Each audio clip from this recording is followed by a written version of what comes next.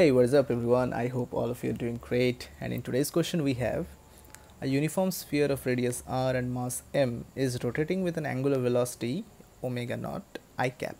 So it's rotating with respect to the x-axis.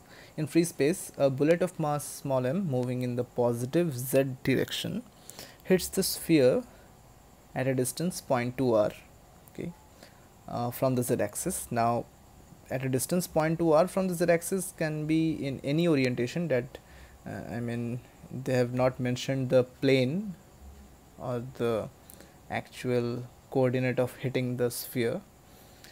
Okay, fine. Comes out in no time with a vanishingly small velocity without any appreciable loss of mass of the sphere. As a result, the sphere starts rotating with an angular velocity omega naught about y-axis. Okay, now it becomes omega naught j cap in such a way that point P appears moving in the positive z direction. Find velocity of the mass center of the sphere after its interaction with the bullet. Okay, fine.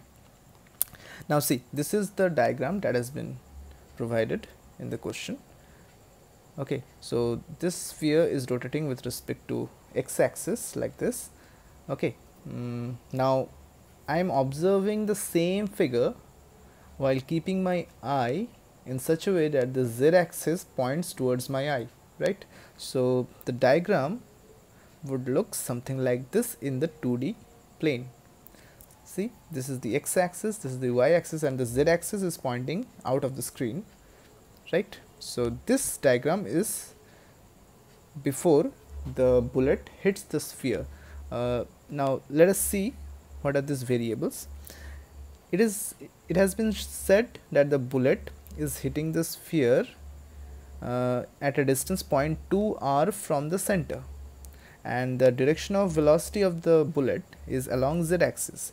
So the bullet can be oriented in any one of these points which makes a circle, right? So I have considered that the bullet is hitting at this point at a distance 0.2 capital R, and it makes an angle theta. This line makes an angle theta with the positive y-axis.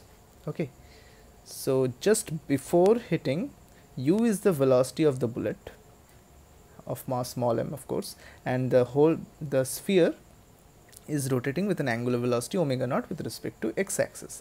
This is the point P.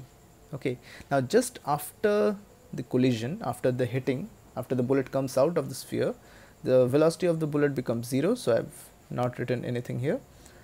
This angle is theta, this is r, of course. V is the speed of the sphere, actually speed of the center of mass of the sphere towards positive z-axis. Of course it would be in the positive z-axis because the initial linear momentum was along the positive z, so final linear momentum will also be along the positive z, right?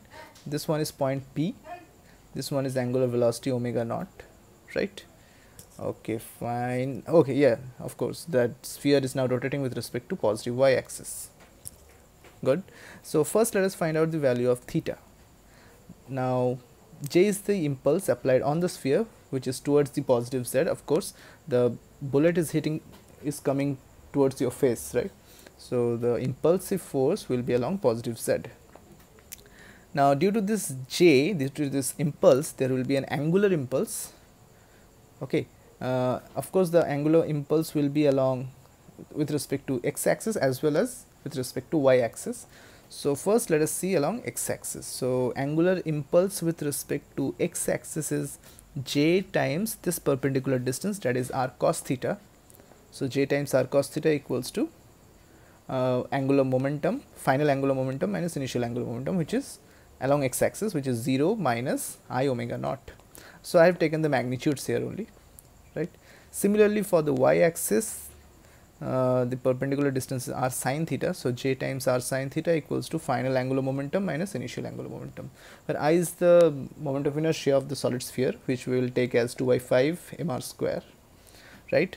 For theta we solve 1 and 2, we get 45 degrees. Just divide these two equations. Fine.